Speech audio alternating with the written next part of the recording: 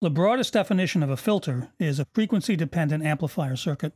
In the studio, most people use the term filter to refer to a circuit that cuts, reduces the gain of a certain part of the frequency range. A circuit that offers both boost and cut at a certain frequency range is an equalizer, or EQ. There are several types of cut-only filters based on the portion of the frequency spectrum they affect.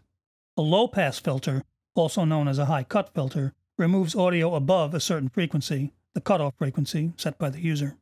This can be used to eliminate unwanted high-frequency background noise or just to mellow out the tone of a signal. A high-pass filter, also known as a low-cut filter, removes audio below a certain frequency, again set by the user. This is commonly employed on mics and in preamps to eliminate footfalls and rumble. If you combine these two filter types with the low-pass filter's cutoff frequency set higher than the high-pass filter's, then you have a bandpass filter, which passes only a band of mid-range frequencies. The classic example of this is the telephone effect, which mimics the band-limited signal of older telephone circuits.